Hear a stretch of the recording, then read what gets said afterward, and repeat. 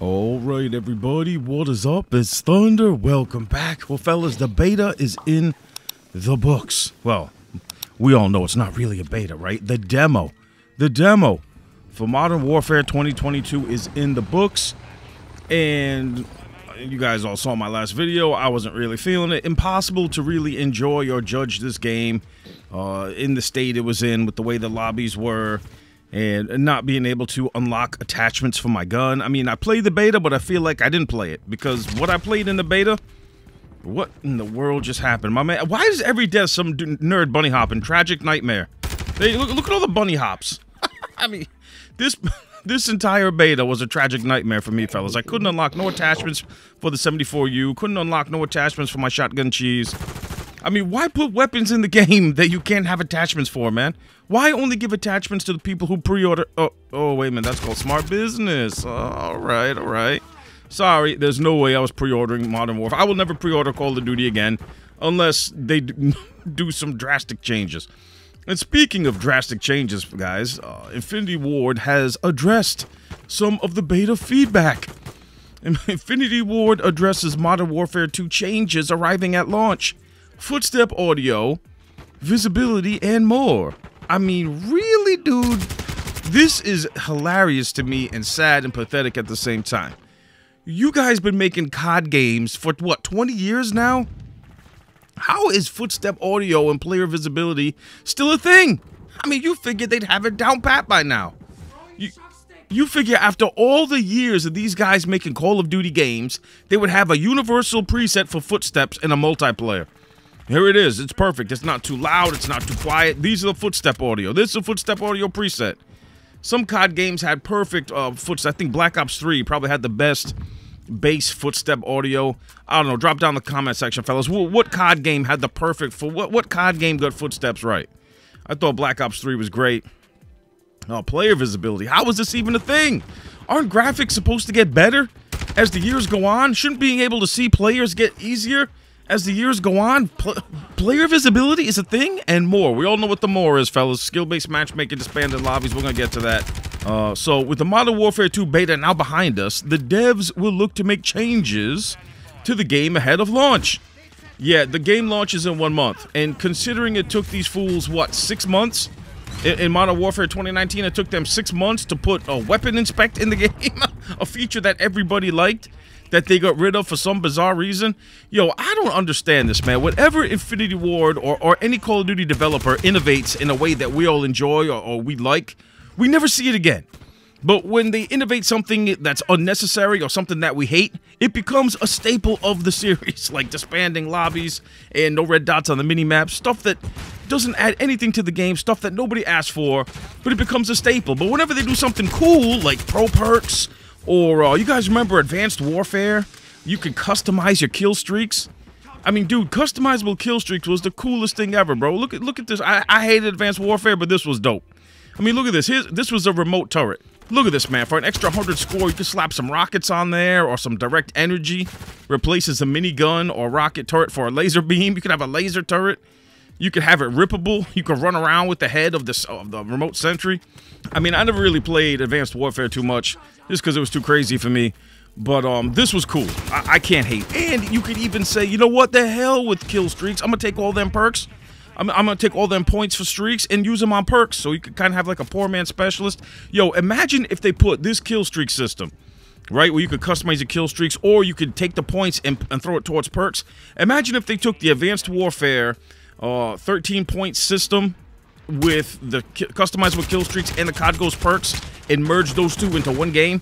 Oh my goodness, man. That would be the best COD ever. But we've never seen the COD Ghost perk system again, and we've never seen, well, I guess there was a customizable kill streak in Infinite Warfare, but again, that's another COD game that I quit in the beta. I quit that game in the beta. But man, this is just hilarious to me, fellas. So, following the conclusion of Modern Warfare 2 beta, Infinity Ward will have approximately 1 month to produce the final product. That's the funniest thing ever. We played the final product, believe me. Given the player feedback and data accumulated from the beta, Infinity Ward will focus on getting Modern Warfare 2 ready for launch. Again, took these guys 6 months to put weapon inspect in a game. Okay, I don't know what you guys think they're gonna do in 1 month for Modern Warfare 2022, but Best of luck, man. I really do. So, footstep audio balance. With dead silence is a field upgrade. And no ninja perk in Modern Warfare 2. One of the biggest player complaints from the beta was loud footstep audio. Infinity Ward acknowledged it and then made changes for Weekend 2 of the beta. I didn't really play the beta in Weekend 2, so I didn't even notice it.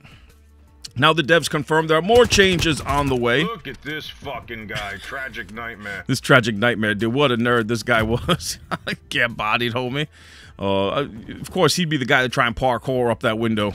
I didn't even know you could do that. The dudes are parkouring and bunny hopping all over the place in my lobbies, broskies. It's awful, man.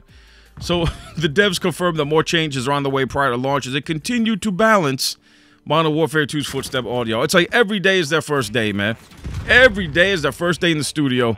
Modern Warfare player visibility, another thing. How is visibility an issue?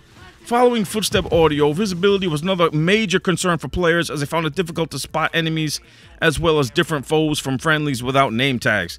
Yeah, man, it's super hard to see people in this game, dude. It's super frustrating. That's why, man, I'm going right to free-for-all. I ain't gonna deal with no annoying-ass teammates to carry. I don't gotta worry about who's on my team, who's not on my team. I'm going straight to free-for-all, bro. So none of this stuff will really matter to me once the actual game drops. But for all the rest of you guys who are playing, especially you hardcore players, I feel for you. I don't know how you're gonna play hardcore. I mean, you can't tell who's on your team and who isn't. Nope. The devs made changes to improve visibility when the players fired the... That's another thing. When you fire your gun in this game, the muzzle flash is so big, you can't even see who you're shooting at. And it's likely they'll continue to tweak the visuals, the visual issue ahead of launch. However, they did confirm that they'd be looking for a solution that's not solely the traditional nameplate appearing over other players' heads. Listen, just do what Black Ops 4 did. Put friendlies in blue and put the enemies in red. How hard is that to do? Have like some glowing visuals on them. The friendlies are wearing blue or green, and the enemies are wearing, you know, whatever. What? Yo, I was bugging out in this beta, man. I don't know how I lost that. I don't know how I lost that gunfight. Yo, it's pretty crazy how the Xbox or PS4 or PS5, excuse me, picks up your voice. I didn't even know that. I didn't even know I was picking up my own voice while I was playing this. But, man, footstep audio, and player visibility, and then they talk about disbanding lobbies, the final thing they're talking about addressing here, which they need to address much more than this. But these are three major issues here. Modern Warfare 2 disbanding lobby solution. SBMM and disbanding lobbies was another major talking point among the players who tested Modern Warfare 2 beta. Players are crying out for traditional Call of Duty lobbies to stick together after each match, as opposed to disbanding. Yes, that's what we want. But according to Infinity Ward, skill-based matchmaking won't work if we can't disband the lobbies. The hell with skill-based matchmaking, bro? Seriously. Hey, look. Hells yeah. Look at this sweaty-ass beta, man. 75-70. I can't stand Team Deathmatch, fellas. I'll never play Team Deathmatch once this game drops. I'll go straight to free-for-all. The lobby balancing, not being able to see people. Nah, give me my free-for-all lobbies, please. Well, I don't know why they didn't put free-for-all in the beta, to be honest, man. Free-for-all is such a chill, fun game mode. I don't know how you solo players play team game modes in this. With the way the team balancing is and not being able to tell who's on your team and who isn't. I mean, free-for-all should be a much more poppin' game mode. I don't know why it isn't. Like, there should be a lot of people in free-for-all, especially if you're a solo player. But anyway, guys, Infinity Ward, man. I mean, is every day your first day in the office? After all these years, you still can't figure out a footstep audio? You still can't figure out player visibility? Disbanding lobbies that everybody hates in the world? Like, my God, there's nobody that likes disbanding lobbies. I mean, if I don't like a lobby, I'll just leave. It ain't hard to rage quit in COD. We all do it. People leave lobbies all the time. You don't need to disband the lobbies. Oh, my God. But anyway, fellas, so, yeah, like I said, man, there's way more issues than that, but those are the issues that Infinity Ward is actually working on.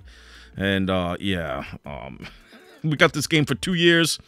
Like I said, year one of Modern Warfare 2022, I'm expecting it to be an absolute cluster. But year two of Modern Warfare 2022, you already know it'll be good because they'll have the whole year to beta test and patch the game. I'm telling you guys. Plus, in year two, we're getting all the Modern Warfare...